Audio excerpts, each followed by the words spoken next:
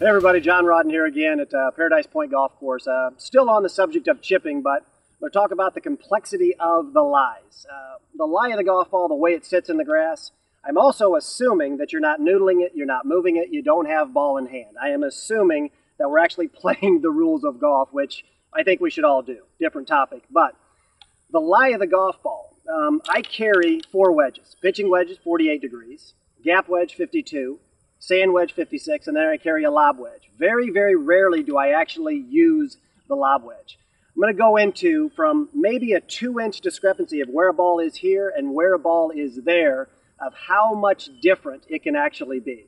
So, as I discuss this, here I have actually a fluffy lie. Ball in hand, which is illegal, but ball in hand, golf ball is sitting magically, it's sitting sexy, it looks beautiful. Oh my God, I can chip this in, I can make it.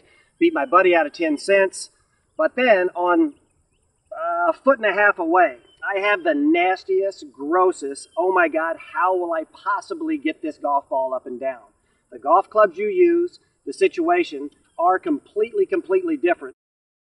So when we're talking about these 2 lies, although they're not far apart, the complexity is completely different. One is sexy, one is nasty, one is gross, one is hideous, going to be hard to get it up and down. So when I look at the nice one, sitting perfectly, I'm going to choose my gap wedge. Doesn't matter to me which club you choose. If you remember the concept, maximum ground time, minimum air time. I'm going to choose this sexy one, get the gap wedge right here, and just go ahead and use points A, B, and C.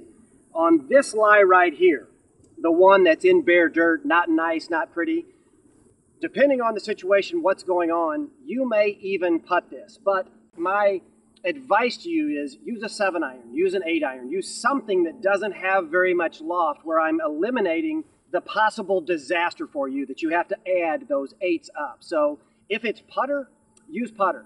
Hope this helps. I'm John Rawdon, PGA professional, and I hope you get better.